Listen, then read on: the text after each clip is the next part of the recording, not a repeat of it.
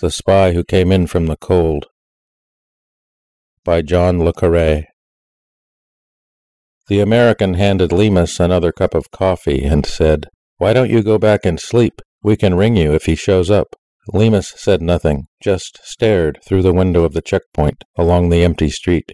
"You can't wait forever, sir. Maybe he'll come back some other time. We can have the Polizei contact the agency. You can be back here in 20 minutes. "No," said Lemus.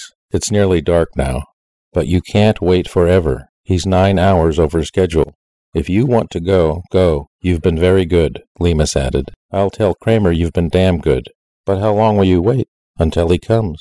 Lemus walked to the observation window and stood between the two motionless policemen.